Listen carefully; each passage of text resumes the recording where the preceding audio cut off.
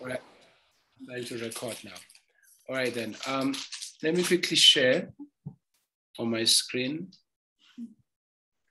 this book. I hope everybody can see it. All right.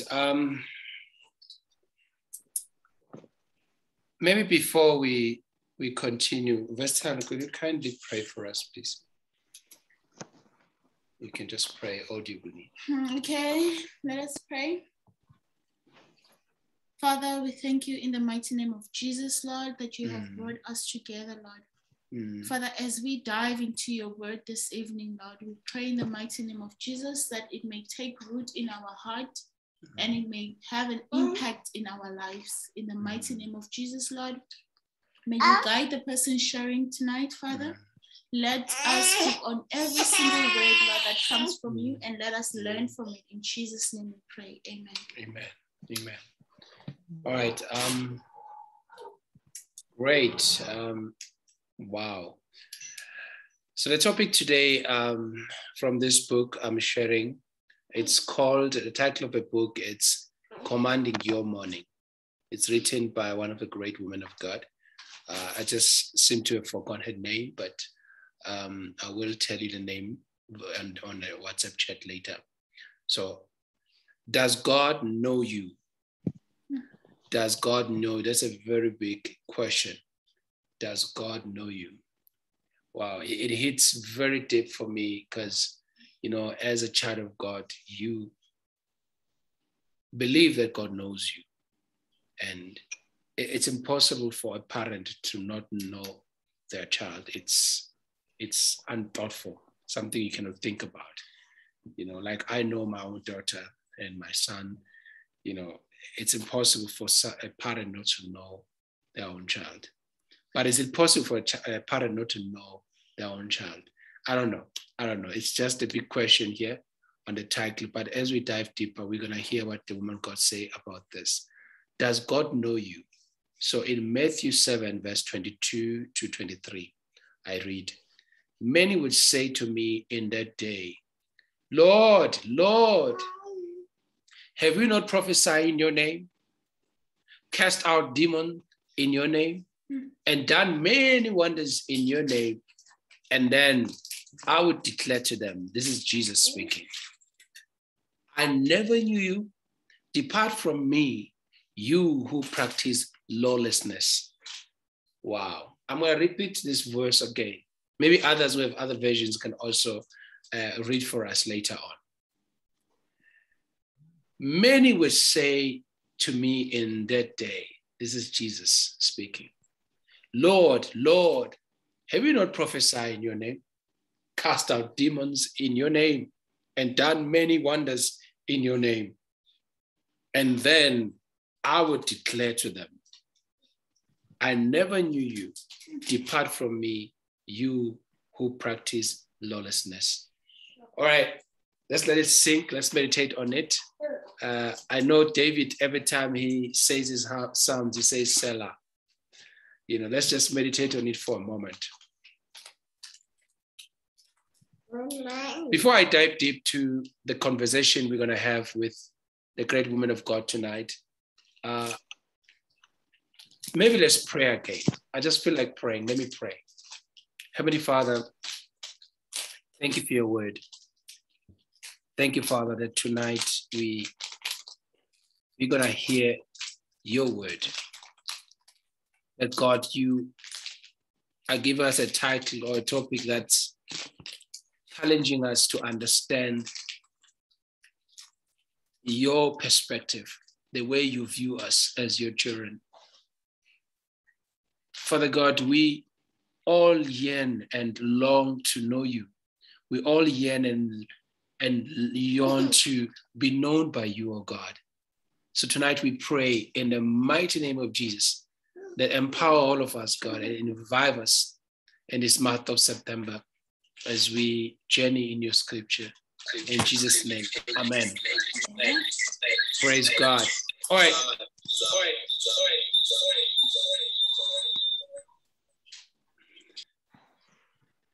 I read, I never knew you. Can you imagine what it will be like to hear those words when you finally get to meet Jesus face to face? Just imagine that. To hear those words straight from the Lord. But this is the encounter, this is the outcome we risk if we try to do the will of God without seeking the face of God.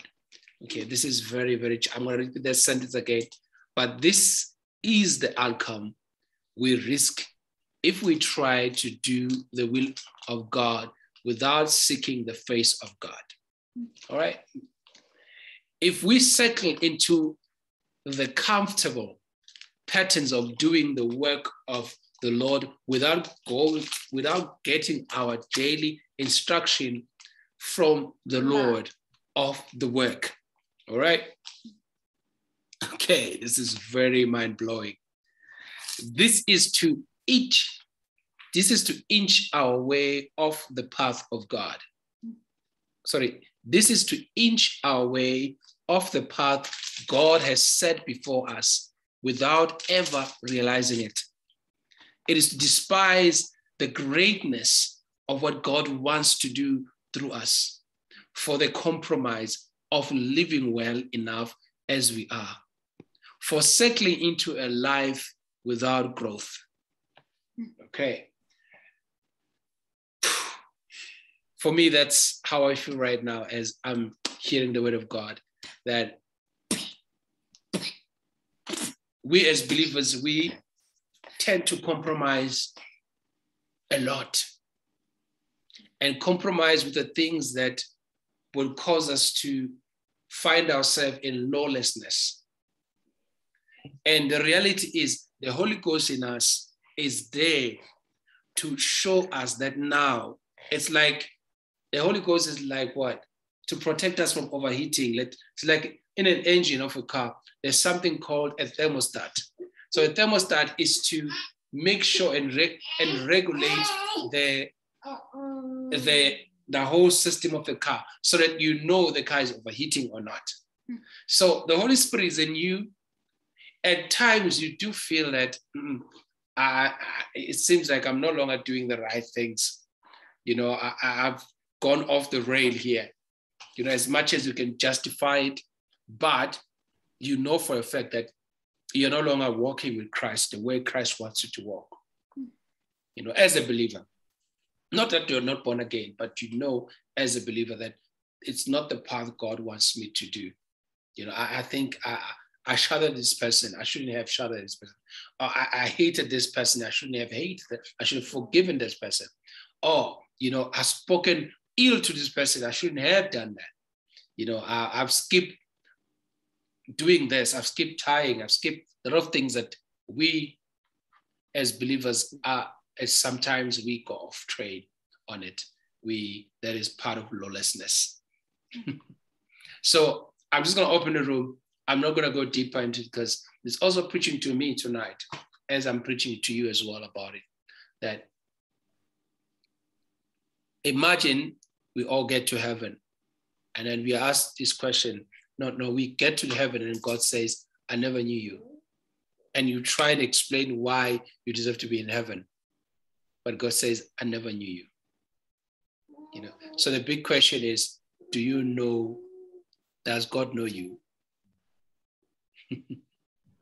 Does God know you? That's the biggest question tonight. Who wants to start? Does God know you? Please make it personal. Don't generalize it. Don't generalize it. Yeah. And try and keep it short to whoever is sharing. Colleagues. All right, there you go. Colleagues. Yes. Hi, everybody. Hi. We all know the answer to that. God knows me for sure. I'm the who God loves. What does John say? I'm the disciple whom Jesus loves. And it is such affirmations, colleagues, and indeed it is such belief and faith in the love that we are experiencing in Christ, which makes us to be able to know that definitely the way to heaven is for me. But when this verse is being preached today, it sort of feels like when we are in heaven and God is now about to issue out mentions each to their, according to their works, according to how they have practiced. And those who thought were doing what was the work of God are being surprised by the notion of, I never knew you. You know, they are now in heaven, but they getting a check and not a mention. That's the feeling I get that Peter was asking actually about. And Peter was very proud, I guess, as a person, to have the guts to ask Jesus himself, Lord, we've done everything for you.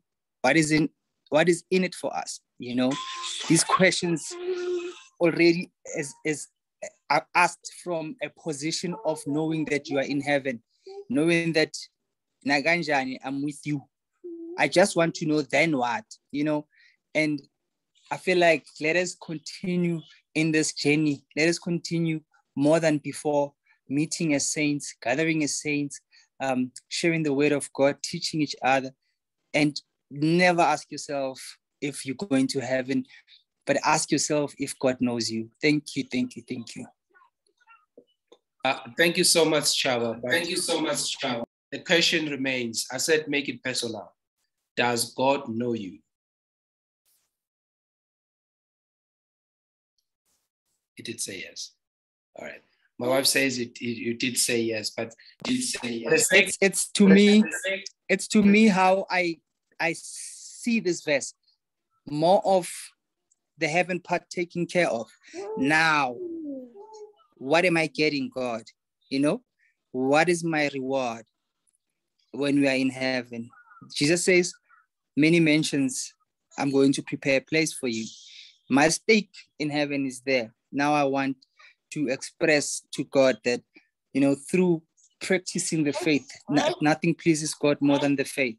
And practicing that by showing each other love, I'm encouraging us today that in continuing to do so, reaffirming the faith that is unseen, the things that are unseen in the world that only believes in the seen, portraying God or praising God from a point of victory, being confident about what is it that God has promised us, guys.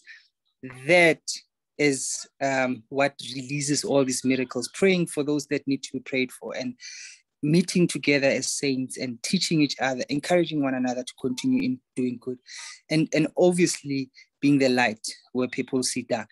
That those are signs that God knows you, because you're not asking from yourself things that God never gave you, but you're actually showing things from inwardly, the things that God has given to you, and you are giving them back freely to the world, because you have also received this love. You know what it is to be loved by God, and you're giving it. So God knows us. God knows us. God knows me. All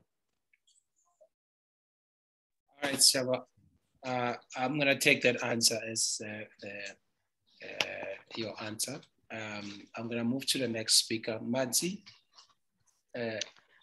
Does God know you, Madzi? Hi, everyone. Hi. And thanks for welcoming me for the second time. The last time I said I'll come back and just disappear into thin blue air. You see now. Hi, Madzi. Yes, now I'm back. So the question says, does God know you? And it also says, take it personal, okay? So I'm gonna nibble here and there in my personal experience. So I would say it's a definite yes, because if the word says, I knew you while you were still blood, it means for me, I knew the steps you will take forth, the decision you're gonna make long before your parents even knew that you are a girl or a boy, or your character, or how you're gonna materialize into the woman you are, you know? And even in the cross, while Jesus was on the cross, he says, I see everything, you know, that is coming, but no, Ukuti, through the cross, I've already overcome them for you. So with you, it should also be easy. It's like, for me, it's like a second confirmation of saying, I know you, dark or blue, or even if you go through the dead, I will know you. There's nothing about you that will puzzle me, because I knew you while you were still blood. I mean, how can you tell of a person while it's still just red cells, a bunch of cells? For me, it really speaks volumes. And a recent encounter was when I found myself in a murky situation with a couple of friends.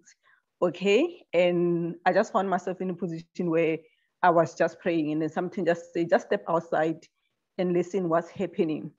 And when I got outside, my friends were arguing with one of the law personnel in terms of them trying to arrest us. Okay. So I did not say much until that point where I was given a platform to talk, and having spoken in a way that that law personnel allowed us to continue with our journey and not have arrested us, it made me feel that clearly God came through for us, because everyone was talking, but that police personnel could not hear them. But when I spoke, and I spoke right after I prayed, God came through in that situation. I mean, I could have messed it up. I could have went out and messed up the situation even further, but I did not. And I'm not saying that I said anything that is unique or outlying or whatsoever, but I just spoke simple things that a mere human being can connect to, and I say by that mere experience and the way in which God came through and showed me, Guti, I still hear when you talk to me, and I still want to advocate for you, and I still want to be God in your life. Call me, I will always be present for you. It means for me that God knows me. So thank you. Amen. Wow. Very, very impressive. The Bible talks about that we shall conquer by the word of our testimony. So that is very important, that we testify to each other whenever we meet. And you never know how much grace God gives when someone testifies. Some of us cannot necessarily go to a taxi rank and preach the gospel. But when you testify to me and I testify to you, that word is, you are like preaching the word of God. You are telling us what God has been doing in your life, while the other person maybe is waiting for God to do something in their lives. So it is important. It's not pride. It's not showing off when you testify to one another. It is what God expects of us to do, to tell each other of great stories of what God has done for them. I shared last month that the great women of God were the first to see Jesus when he woke from the grave. It was Mary Magdalene and the other women who saw him first, and they witnessed such great testimony, and they took that testimony, the experience, which others are not feeling, and they went and testified and said, he's awake, he has risen from the dead, and he's going to meet. That message, it encouraged a lot of people, and they went. The other person, I think it was Peter, who ran to go and check at the grave, and he still met Jesus as well. So I'm just saying, at times, some people are waiting for their miracles. Some people are waiting for their revival. Some people are waiting for encouragement. Sometimes the encouragement is with you. It's with you, Madzi. It's with you, Oneka. It's you just need to start sharing. And when you share, someone else will get a spark and it will be encouraged as well. All right, I'm going to move to you, Oneka. Does God know you? I have no idea what God knows about that. I don't know. Okay? I don't know. Tell us what you do. My reason for saying I don't know is because I think it was 3 weeks or 4 weeks ago when I mentioned that I'm in a stage whereby I'm just asking myself, like, at what point are you going to know that this is from the Lord and this is just in your head? You're just using your judgment based on patterns that you've seen before. So hence, I'm saying I'm in a stage where I don't know if I met God today, whether he'll be like, yeah, I know you. He'll be like, hey, I can tell you on this, oh, gray. You're not black, you're not white, you're just gray. So, not to answer your question, I'll just say, I don't know. I don't have an answer for your question. All right, that's fair enough. That's what Bible studies are all about, to talk about these things and discuss them, and maybe one can also find their own conviction to realize, wow, God has been there all along, and yeah, I'm going to be the last one to answer here. So I'm going to move to someone that thought I forgot them because the husband spoke. So, Palisa, I didn't forget. How about we are one more? I love this one. I know that. Oh, guys, you know what? I first thought, man, the heading, does God know me, and the scripture, and then I'm like, you know what? Mina, God knows me, Shem, because each and every day we are about, hey, there's that child that's always asking, oh, that's always praying, oh, Jehovah, I'm lost, oh, help me. What do I do next? That's always knocking, like today we were having a discussion with my friend and we were talking about giving and tithing, and I was saying, hey, when I didn't dribble. So I'm like, you know what? Ndimu knows, or I thinking I just must spend time with her because she needs me clearly every day of her life. She's always coming, she's always asking, she's always hopeful. So for me personally, I think God knows me in that way, and I feel like there are things where every time I feel the most vulnerable, I feel like it's the time where I'm connecting with him, because then I'm letting go of all, what do you call them, strongholds, or letting go of all self-mindfulness, So in that term, yes, I think he knows me because I'm always at his, I'm always bothering him.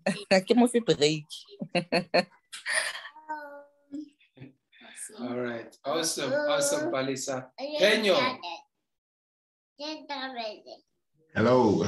Hello, Peño. Yeah. Okay, thanks. Greetings in the wonderful name of Jesus. He knows me as my name is written in the book of life. Amen. Amen.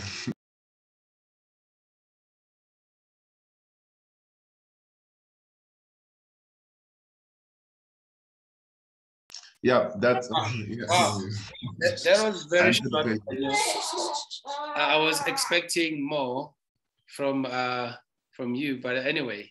I get it. You said we should answer the question, so all right. Person. Great. I'm enjoying how you answered the question. You did good. Versatile. It's awesome. Yeah. Wow. Okay. I'm taking a moment to just suck it in, and then just but to answer your question, I'd say yes, God knows me. And again, to just stretch it a bit further, because there are actually, I feel, two ways to look at this question. Number one would be like, how do you know that God knows you? Apart from him telling you that I know you, as Machia put it, as you were speaking, Machia, I was like, okay, that just answers the question that Onika asked, that, I don't know. But if he himself says to you that I have known you, before you even knew yourself. So definitely that for all of us is more like a blanket. But now when asked personally, how do you know that he knows, apart from just reading that scripture that he says that he knows, and also not to look at just saying that he is around, he is here, he's been there, like in your path throughout, because that is, for me, it's some of the things that just gives affirmation to say, you know what, God is here, but does he know me? Now that comes back to my spiritual life, just the way Palesa puts it now. You're that child that keeps on knocking, like, hey, God, I need help. Or whatever good thing that happens, it has to be God, because he's like the beginning, the end, everywhere, he's there. And without him, you can't do anything. So it has to do with his presence also, and just acknowledging that, throughout your life, he is there. So, and also when you pray for him to answer, for me, that is confirmation to say that he knows me. Otherwise, why would he answer if he didn't know me? You see, so I say this not to bring it home and personalize it, to say, when I pray, I also hear from him as well, especially when I'm meditating on his word. I hear him loud and clear. Sometimes I can't exactly explain the how and all of that, but like it's that kind of feeling when in your heart of hearts. And sometimes it's more like deja vu, I feel, because you would have visions of things, you would see things that you're praying for in a certain way. And sometimes it comforts you not to panic while there's chaos all around you, because I'll be praying for something and then the world is saying otherwise, but I know what God told me. I know what he said while I was praying, and it keeps me calm. And when I see what I prayed for actually coming through, for me, it's just affirmation to say, you know what, he heard me, he knows me because he answered me. So yeah, a lot of things I can just use as an example of how God has come through, and how I can attest to say that he knows me. So to cut it short, Love, I'm not sure if you're connected on your side, but I'm just gonna stop there. Great, my love. I'm so happy that everybody shared their piece, and wow. So what I enjoy on this scripture the most was it challenges even the person who would say, I know that I am born again. I know that God loves me. It challenges us to go back to the basics, because it's easy to lose direction or to get used to not listening to God. Because what I've noticed on the scripture there, if you can also zoom on your phone, where it says that when Jesus said, I never knew you, these people were believers who some cast out demons. To cast a demon out, you need to be a believer and you need to be born again in the name of Jesus. Because the demon, they know who is a believer and who's not a believer. You understand? So these people were believers, just like you and I. They did all the work, but the work they were doing, it was for them. Because it's easy to fall in the trap of doing things for yourself without being inspired by the Holy Ghost, or doing things for others without being inspired by the Holy Ghost. Because the Bible, Jesus does say, I will leave you behind the Holy Spirit. It will teach you everything that I want you to do and everything that you ought to do on this earth. It doesn't matter what field you're in, you have the Holy Spirit. It doesn't matter which area of your life you're in, you have the Holy Spirit. So it is impossible for a believer to be in a state of confusion. I'm going to repeat myself on this one. It is impossible for a believer to be in a state of confusion, because the Holy Spirit guides you. the Holy Spirit will guide you in each and every step that you are about to make. Whether in the field of science, just like my wife, virologist, whether in the field of auditing, just like Chava and etc. Whatever field you are in, the Holy Ghost is with you there, and he knows that field better than you because he is God himself. So nothing is in this earth that God doesn't understand. He understands better than us. He understands Zoom better than us. He understands each and every individual. You know, he understands Onika, a predicament right now. He understands every man. So the only thing you need to do, Onika, is to shut every device out and start speaking to this God in your own terms, in your own space. You know, I challenge you now to speak to God and say, speak to me. If you want an audible voice, do it. If you want to see him face to face, do it. Because he is real. God is real. So I dare anyone tonight to believe and trust God and ask God. If you are afraid to meet him face to face, ask him to come in your dream. And then next week, I need to testify about it. If you are so confused about the verse, I want you to do yourself a favor. Or maybe you are too lazy to read the word. Ask God to help you understand the word and to force you to read. If you are too stubborn to read like myself sometimes, I'm too stubborn to wake up and pray. Ask God to wake you up and pray. I'm telling you, I dare you. He will wake you up and you're going to pray, whether you like it or not, because you've given him power, the will. You have a free will, remember? So when you give God power, he will operate in your life. So the only thing that's missing right now in our lives, we have everything we need. We only need to do is to ask God to help us do things that we ought to do. And then everything will go smoothly. So whatever thing that you want to do, whatever thing that you desire to achieve in this world, whatever thing that you want to know, for you to really understand, I dare you to dare God and say, God, would you show up? You know, I've got so many testimonies I hear from people around me, from my wife, you know, my own personal testimonies, what God has done when I dare him and say, God, you know, I can't make a decision on this one. Please make a decision for me. And God makes a decision. And it's always the best decision that God will make for you in whatever you want to do. So I just want to challenge you tonight, everybody, and say, remember that our God is alive. He is a living God. He's not an idol. You don't need to coach him. You don't need me to coach you. You know, he is omnipresent. In other words, he's everywhere. Right now, he's each and every room. I'm upstairs. My wife is downstairs. And it's Chava's house. He's everywhere in Onika's place. Everywhere, God is there.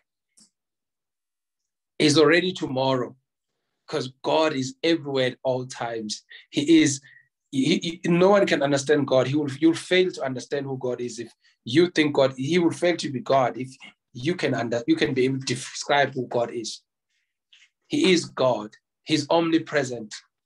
He's omnipotent. He's omniscient. He is beyond understanding.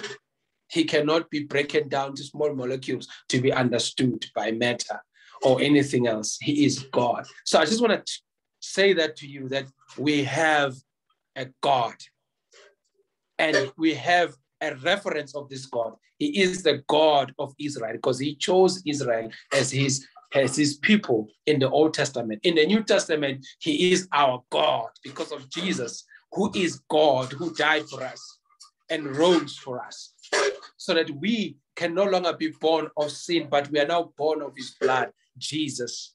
So he is a God. He is our God. So I just wanted to emphasize on that one, brother, tonight as I close. Shall we all pray? Open our mouth and just pray. Audibly, everybody. Pray. God can hear us at the same time, remember? He's not like us. So if you are offended, it means we are praying to you, not to God. So don't get offended. We are talking to God at the same time. Praise God, my God. We thank you, Jesus. that you are the same God who did something that was beyond science and understanding. You rose from the dead and you went up to heaven. Father God, we still don't understand where heaven is. Scientists, astrologists, or whoever they can be, astronomy, they try to figure out how far they can get. But Lord, you have been beyond, because you created the whole universe. You knew there were heavens before we even discovered there were heavens. Father God, we thank you that you are still a sweet God who understands us, who knows us better. Father God, everything that you structured on this earth, the earth is still spinning the way you created it, because you are still the same God who created the east and the south and the west. There is nothing that yours, God, that is failing, because God, you are a good God. You are a God who continues to spread out the seed. The water still gushes all over the world. As much as we hear about global, but we know that you are a God who controls everything. Even global warming cannot destroy what you have destined in this world. Father, we thank you that, God, you created good things. You created vaccines whenever that disease, because you are a same God. You are the same good God. Jesus, you took out mud and helped people, for the God who couldn't see, because you used proper simple science. Father God, we thank you for great things that you are still going to do in our lifetime. Father God, we are not surprised. We know that you are alive for a reason. Heavenly Father, we thank you for this opportunity that we have. We pray in the mighty name of Jesus that you will continue to amaze us. We know, God, if we ask you to help us, you will truly help us. Help us to know who you are. And as much as it might be a scary thing for us as human mere beings, Father God, to understand who you are, but help us, Father God, to understand to the limit that you want us to know who we are, who you are. Help us to understand and to know that you know us. Give us confirmations on daily basis. May we have testimonies within this week. By the time we meet next week, we'll be talking about great things that we see you, God. We have seen you, God, in our lives. We thank you, Father, for the great gifts we have, things we don't deserve. We thank you for the things that we think we deserve. We thank you, Father God, for our country, South Africa. We thank you for peace. We thank you, God, that you are intervening, Father God, in politics of this country. You are intervening in the economy of this country. We thank you for the good GDP, God, that we just had that came out recently, God, this week. We thank you, Father God, for that, God, you are doing a new thing, Father God. We thank you, Father God, that, Father God, all these things shall come together. We thank you for the upcoming elections. We thank you for everything you are doing.